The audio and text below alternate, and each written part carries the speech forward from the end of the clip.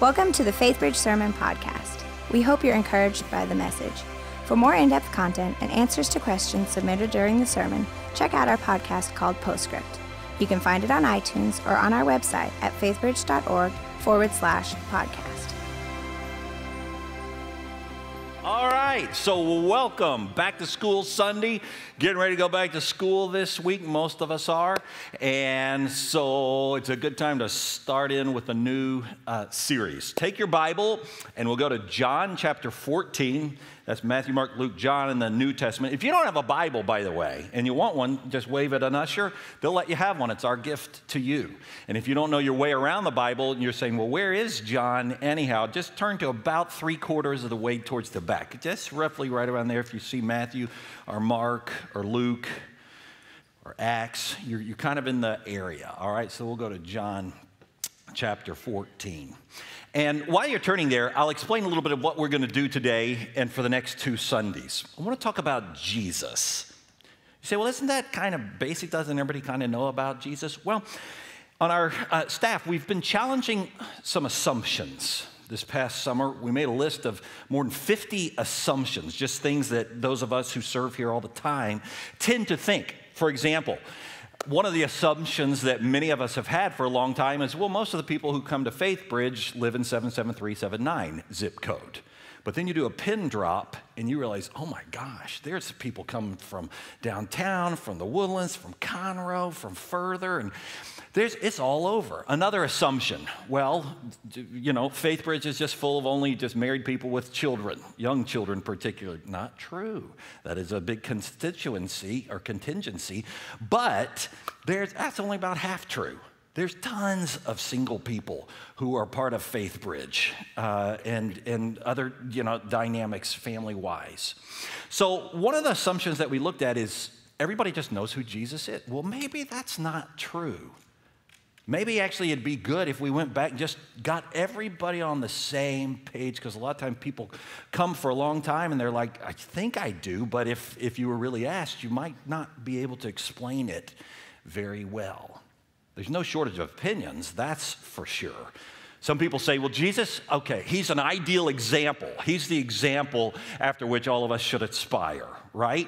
Or he's a dominant historical figure. That's who he was. He's right up there with the likes of George Washington and Martin Luther King and Gandhi. He's a model, citizen, an example. That's who he is. Other people say, no, he's Jesus. I know who he is. He's the rule-keeping piper that everyone's going to have to pay one of these days, right? Deepak Chopra says, New Age guy says, no, he's a state of consciousness that we're all aspiring towards. Hindus say he's an avatar. Muslims, Jews say he's a prophet. Jehovah's Witnesses, they say he's the Archangel Michael. Mormons say he's not a god, he's a man, but he actually became a god and a polygamist at that. So there's so many different thoughts and ideas and opinions when you talk about Jesus. Just the other day, I was in an office building here nearby, got talking with a woman who works there. After a while, she connected the dots and said, so you're the pastor of that church on Student Airlines that does the big fireworks deal every July 4th. And I said, boom, we're the ones. And she said, we love that. My family and I, we come to that, but this year you didn't do it, and we had to go all the way up to the Woodlands, and it just wasn't the same. We missed that family feel that we always get when we come to your church. And I said, I'm so sorry. I know. We're building this big, great building for the kids in the community, and it's going to be fantastic, but we just figured this isn't going to be safe if we do that, and kids up on cranes and driving tractors. It could be really scary, and so just too much liability, so we just had to take the year off, and we'll be back next year. She said, well, I really hope so, because she said, I think that's one of the nicest gifts that your church gives to the community. And I said, well, that's so nice. I'm so glad that we had this conversation. I said, so do you come to Faithbridge other than on July the 4th? And she said, no, we're not Christian. Actually, we're Buddhist. I said, really? Tell me about that. And she said, well, actually, we're not really Buddhist. Our parents are Buddhist, but we're really nothing. We're kind of open to anything, and we're just trying to figure it out. just trying to figure it out. I think that actually is a statement that could be said of a lot of people.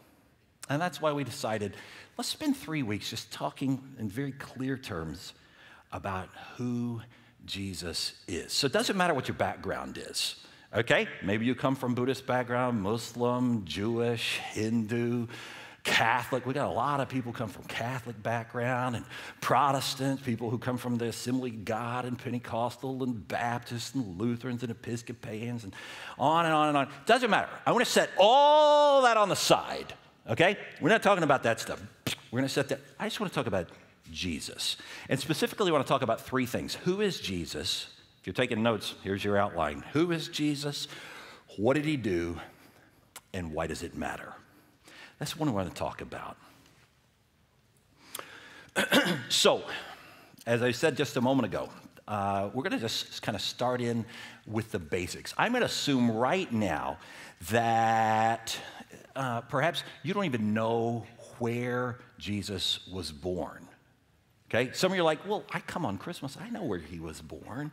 Others are saying, I really don't know, any more than I don't know where Muhammad was born or Gautama Buddha was born. I don't really know. So let's just start in with some very basics right there. Okay? Jesus was born in Palestine roughly 2,000 years ago, which is just where modern-day Israel and Palestine are today, which is in the news all the time. Okay, right over there just east of the Mediterranean Sea, right?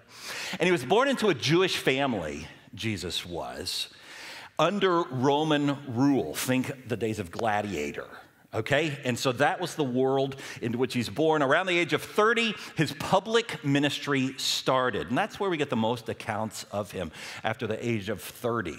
And his ministry lasted for roughly 3 years, and then he was executed on a Roman cross. It's interesting, though. He never traveled more than 100 miles from where he was born.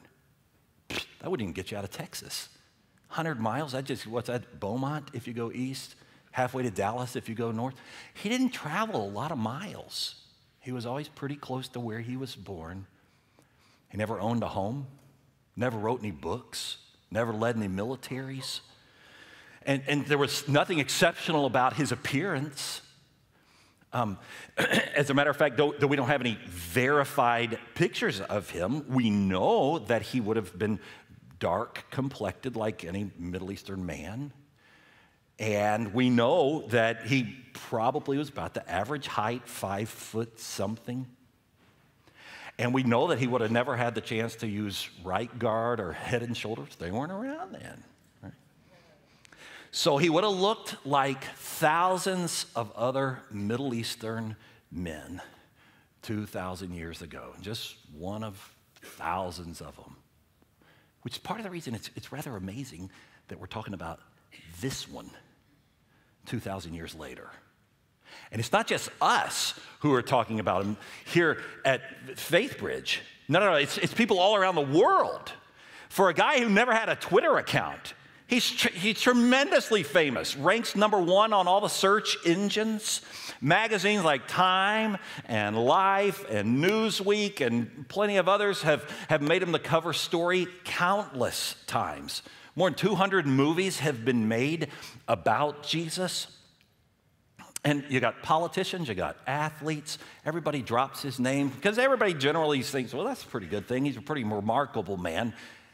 And yet, many people, if you probed in, would not be able to explain exactly why is he a remarkable man. That's why we wanted to talk about it. Now, I mentioned a moment ago, he never wrote any books, and that's significant. You say, why is that significant? Here's why it's significant. Because most people feel that there's a bit of a conflict of interest when a religious leader writes his own book. A little conflict of interest. Jesus never wrote any books. Instead, others who walked with him and talked with him, lived with him, watched him, listened to him, they're the ones who passed along the accounts of the things that they saw and the things that they heard from Jesus. And many of them would die painful deaths because of their testimonies about Jesus. But they wouldn't come back from their statements. They wouldn't retract from it. They said, hey, I'm just telling you what I saw. I got to tell it like it was. Here's what we saw. Here's what we heard with our own eyes, with our own ears. So I want to take a look at one such account. It comes to us from one of his followers whose name was John, okay? So you turn there, John chapter 14, and he's going to give to us a little snapshot of a conversation that Jesus was having with another one of the disciples whose name was Thomas. Some people remember him as a guy named Doubting Thomas. Okay, and so Thomas is a little befuddled because Jesus has been talking about how I'm not always going to be with you guys. I'm going to be going back to heaven and back to being with my Father. But don't worry, because I'll come for you, and there's many rooms in my Father's house and so on. And the disciples, they're confused. What is he talking about? No, we like you here. Just stay here and let's just keep doing this thing together. And so Thomas says this in verse 5. He says, Lord, we don't know where you're going, so how can we know the way? And Jesus answered, I am the way and the truth and the life. No one comes to the Father except through me. If you really know me, you'll know my Father as well. From now on, you do know him, and you have seen him. Philip said, Lord, show us the Father, and that'll be enough. And Jesus answered, don't you know me, Philip? Even after I have been among you for such a long time, anyone who has seen me has seen the Father. Anyone who has seen me has seen the Father. Now, for centuries, people have pointed out this is a staggering claim that Jesus makes when he's talking to Thomas and Philip. He's saying, anyone who has seen me has seen the Father. Are you kidding me? And in another place, John chapter 10, he says, I and the Father are one. Now, can you imagine if any of us said that? Can you imagine if I said that? You want to know what God looks like? I and the Father are one. And you're like, oh no, he's bald, and this can't be, and others of you are like, when he's not taking the Lexapro, he gets a little cray-cray, but we're going to get him back on. And that's what people would do when you start saying, I and the Father are one. When you've seen me, you've seen God. People, that kind of sort of put you a little side there, unless you claim to be God, and you can back up those claims, which you can under only one circumstance: if you really are God. And Jesus said it over and over. People didn't pull back from him, they moved towards him. So already you're seeing one of the distinct differences between Jesus and any other major world religious leader. See, all the other major world religious leaders stood clear of every claiming deity. They didn't do that because they know if you claim deity, you get lumped in with the people like David Koresh or Jim Jones, and your movement's going to kind of come to an end. And so none of the other major world religious leaders ever claimed deity, but Jesus said it over and over, and he backed it up. And those who studied him and lived with him and watched him and talked to him, and they said, it's true. He really is. One such person was the great Christian leader Paul, who would come along and he would write to some Christians in a place called Colossia, in Colossians chapter 1, verse 15. He would say, it's like this: he's the visible image of the invisible God. He's the visible image of the invisible God. In other words, he was saying, if you want to know what God looks like, all you got to do is just look at Jesus. He's the perfect snapshot of God. If you've seen Jesus, you've seen the very face of God. So the next thing we need to talk about is, well, what did he do? Well, what did Jesus do? For this, you got to have a little background. So you got to go back to the beginning of the Bible, back in Genesis chapter 2, way back to the very beginning, okay? And back in Genesis 2, we read that God made all type, back in the creation story, he made all type of trees to grow on the ground, trees that were pleasing to the eye, trees that were good for food. And in the middle of the garden, it says there were a tree of knowledge of good and evil and a tree of life. The tree of evil, the tree of life. And then look at verse 16 in chapter 2 of Genesis. And the Lord commanded the man, you're free to eat from any tree in this garden, but you must not eat from the tree of the knowledge of good and evil. For when you eat from it, you will certainly die. He was saying to them, I've laid before you a choice. I'm giving you a choice. Evil or life. Evil, which leads to death, or life. And if you know the story, you know they chose death. They said, no, we want to try that one, which in a roundabout way is what all of us have done in our own lives. And so the world broke in that instant. And it had just spiraled increasingly into further brokenness over all the years. And so ever since, it's like humankind has just been a progression of millions of dominoes that have just been tipping down, started off by our first parents when they chose sin and independence from God, and ultimately death. And if you're not certain, you're like, I don't know if it's so bad. Well, all I'd say is just watch a 30-minute cycle of the news.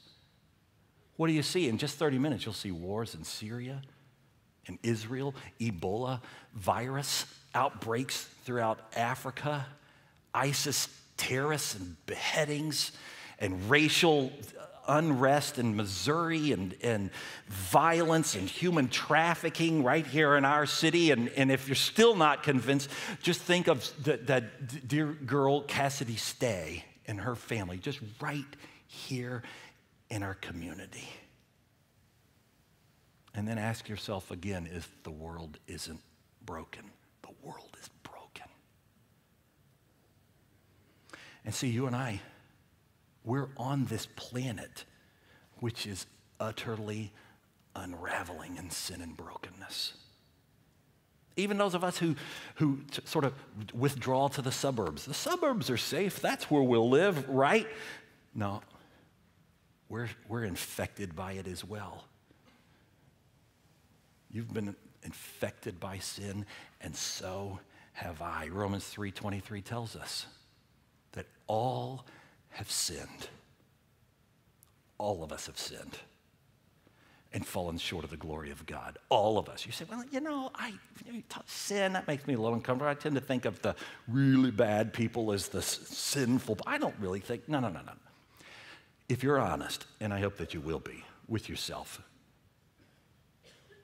think of that inner voice that you hear sometimes, that inner voice when you're harsh with a person, or you handle a person inappropriately or rudely or painfully, and you walk away from that encounter, and this little inner voice says to you, I don't think you handled that situation. I don't think you handled that I don't think you handled that appropriately.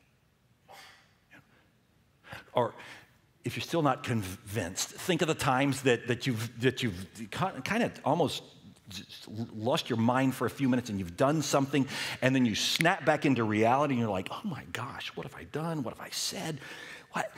Maybe you think we can just make sure that nobody ever finds out about this for the rest of my life. What is that? It's sin, and it's infected all of us. None of us are exempt. It's everywhere. The Bible says it's in you. It's in me. Now, here's the reality. We don't like talking about the consequence of our sin. We don't mind talking about the consequences of other people's sin. We don't like talking about ours, though. Other people, for example, if somebody broke into your house, stole your possessions, or hurt somebody or killed somebody in your home, you want to talk about consequences of sin then, right? For them. Because there's no way that the next time you're going to see them, just going to be able to let that roll off your shoulder. Yeah, those things happen. No big deal. We'll give them a wink. No way. You want to talk about consequences then. I was reminded of that even just this past week. I was at home one evening, a little bit tired, And things were generally quiet in the house, and our boys were off in this little room that they play in, and they love to wrestle. I have two little guys, and they're very physical, and they love to wrestle, but the rule is no punch. Okay, you can't hit. And then from the other room, I hear a pow, pow, and then one of the kids starts running, help! And he slides in on the wood floor. My brother's hitting me, and he hides behind my leg, and his brother comes around, and he sees me, and he stops, and I said, wait a minute, are you hitting him? And he said, yeah, I was. I said, well, we're tired, just don't, just stop it. And this one pokes his head out and says, seriously? I'm like, yes. No, that is not all. Now you've got to give him his punishment. That's the other part. In that moment, he wanted the scales of justice to be balanced, right? I want justice, he was saying. And that's how all of us are. And so it shouldn't surprise us that the very God in whose image we are made, in whose image we're created, looks upon his human creation and the sinfulness and the lostness and the brokenness, and likewise says, I can't just let that roll off and just say, well, those things happen, no big deal. No, I can't do that. Justice has to be served. The scales have to be balanced. There's got to be a consequence. There's a price to be paid for your sin and my sin. And here's the deal. There's only one person who can pay the price for your sin, and that is you. Unless you could get a substitute who would pay the price for your sin in your behalf. And it's at this point, the very God of creation puts on flesh and blood and steps from heaven to earth and says, here's the deal, I love you with a love like you've never experienced. And justice must be served. And your sin is wretched. Doesn't matter if it's up to your neck or up to your ankles, it's wretched. I'm a holy God. He says, but I love you. And I'll pay the price for you. I'll step in as your substitute. As Paul wrote to the Romans in chapter 5:8, God demonstrated his love for this. Think of it, in that while we were still sinners, Christ came and died for us. In other words, when he saw the brokenness of creation, he didn't retreat. He didn't pull off into another galaxy and say, you know, these people just botched the whole thing up. I'm going to go over here into another galaxy and start Earth number 2 with some new people, and maybe they can get it right. He didn't do that. He didn't move away. He moved towards his creation. And not just a little bit. It's not that he just moved sort of towards us and said, but I'm going to stay tidy on the sidelines. No, he said, I'm going out onto the playing field, which is messy. I'm going into the game, and I'm going to fix what none of you could fix. All of the sin and all of the lostness and the brokenness, I'm going in. I'm moving towards not away from it. Sort of reminds me of the story I heard some years ago about Bill Lear. He was the engineer who developed the Lear jet. When he first had the idea in the early 60s, he reasoned, well, there's a group of people who have so much money and so little time that they would actually pay to own their own airplane. They could just fly where they need to fly, and then they could just fly home. And his friend said that, you're crazy, Bill. There's no market for somebody to own their own airplane like that. But he persisted. And in 1963, he built the first Lear jet. In 1964, it sold. And then another one sold, and another one. And pretty soon, he had sold 55 Lear jets. Who bought them? Oh, various people. Frank Sinatra bought one of them. And things were going along just fine until one of them unexpectedly crashed. And then a second one unexplainably crashed.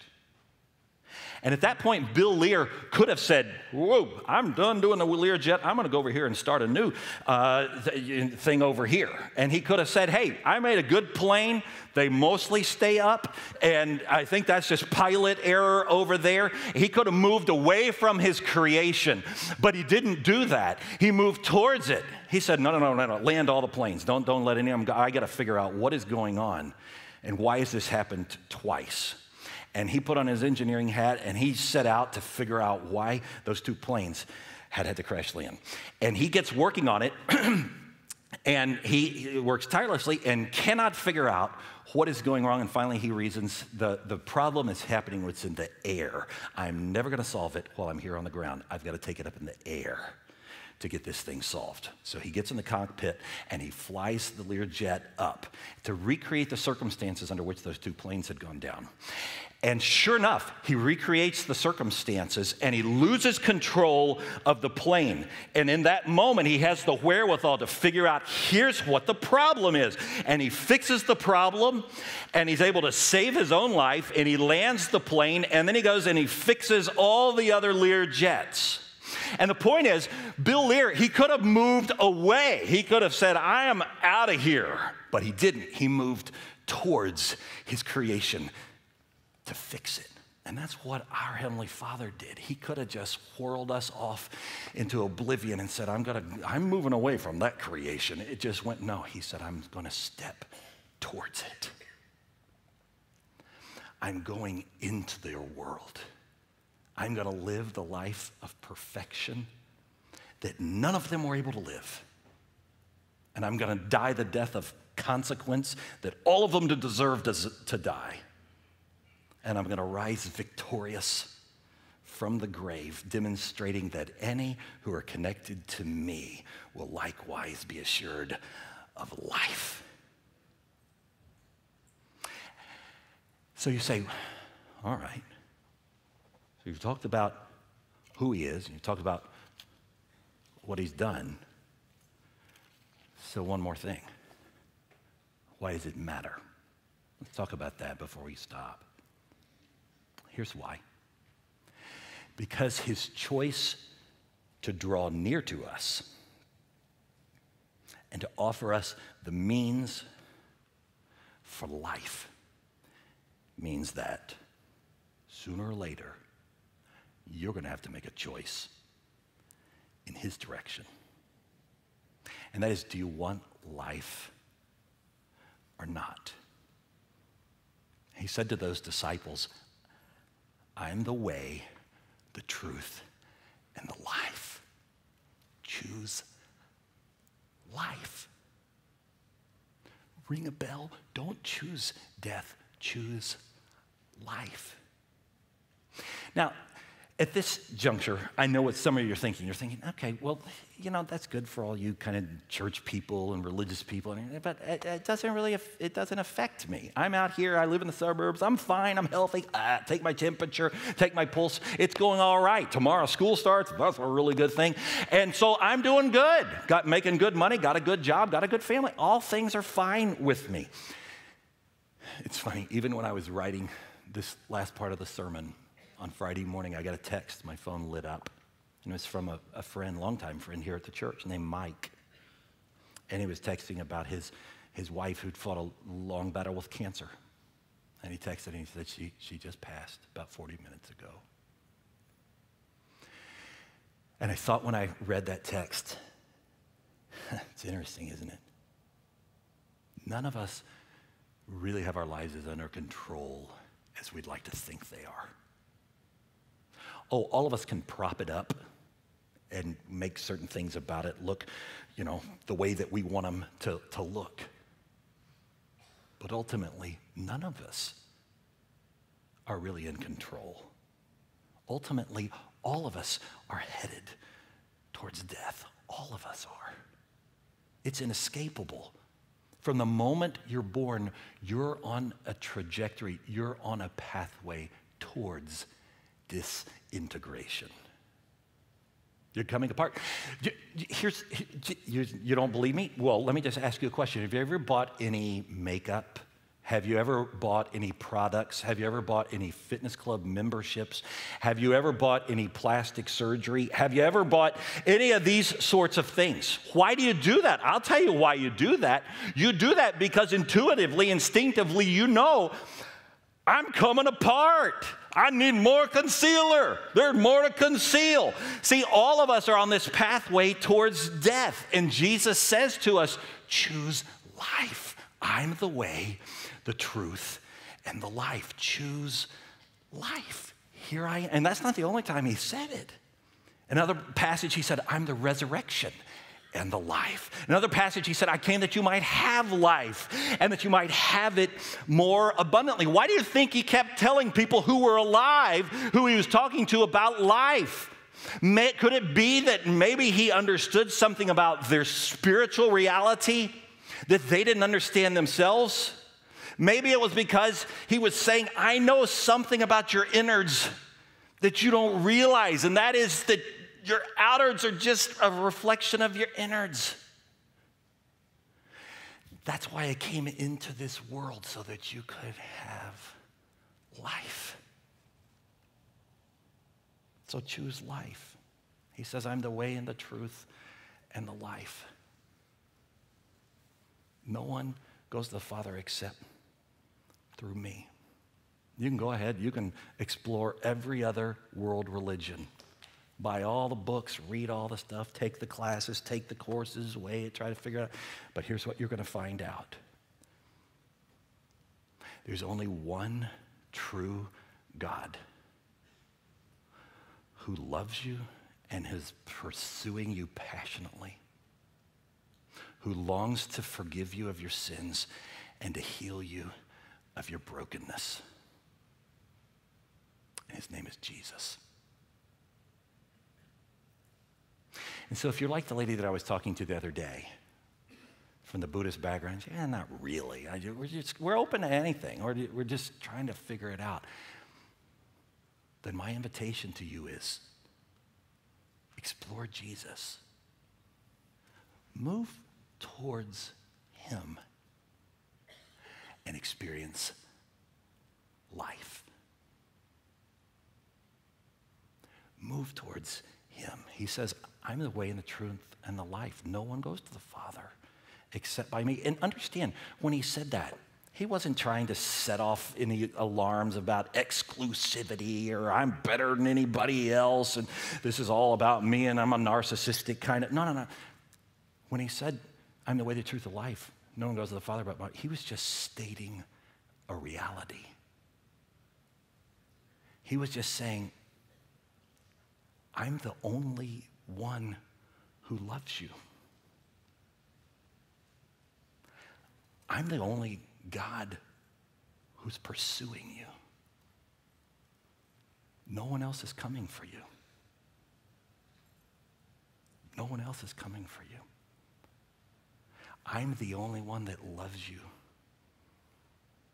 with a never-ending love and who pursues you and who longs to forgive you and who longs to heal you of your brokenness. I'm the only one. So choose life. His name is Jesus. Let's pray together. Thank you, God, for the opportunity to talk about you, who you are, and what you've done, and why it matters. Lord, my prayer is, well, I guess it's really kind of for three groups of people. The first group of people I think about who they came in today and they say, you know, I'm open. I was open and I'm still open. Actually, you give me some things to think about. My prayer, Lord, is that all the people who are in that category would say, at the very least, I'll come back the next 2 weeks. I want to continue this conversation. I want to think about these things some more. God, I pray that you'd give them the interest, to follow those thoughts, not to put them aside, to ask maybe a person or a friend who brought them along today, what do you think about all of this? Have you thought about it all this way? That you'll have them to begin to understand more and more you really are life. And then, Lord, I pray for people who are here who find themselves today saying, you know, I chose life some years ago. I remember when this all made so much sense to me. And I went to a camp and they said it and I got it. But it's like over the passing of the years, I've forgotten this. And I kind of went off in a different direction. And my prayer, Lord, is for people in this category that they would say, I just got reminded of all the things I deep down knew and have known. I want to come back. I want you, Jesus. I want you to help each person in this category to do that business with you right now. And thank you for the grace that you offer, which is amazing and never ending. And then last of all, I want to pray for the category of people who are here and something maybe just already clicked. Just today, it just kind of clicked. Even while we were talking, they're just like, oh my gosh, I don't think I did ever understand. I thought I did, but I didn't understand. But now I do understand who he is and what he did, and why it does matter to me. My prayer, Lord, is that each such person in that category, that they might even in this quiet moment just say, yes, I want you, Jesus. I want life. You can borrow my words if you're in this group and you just, I don't really even know how to pray. You say, well, you can just borrow my words and pray these words silently. Lord Jesus, I am asking you to come into my life because I need a Savior. I need life. I am broken. I am sinful. I am disintegrating. And I want abundant life. I want everlasting life and your life. And so I'm asking you to come into my soul and to forgive me and to cleanse me and to empower me full of your Holy Spirit and to breathe life, abundant and everlasting, into me. And in the coming days, I pray, Lord, that you'll teach us more and more what that means and what do we do with it. We pray all these things in Jesus' name.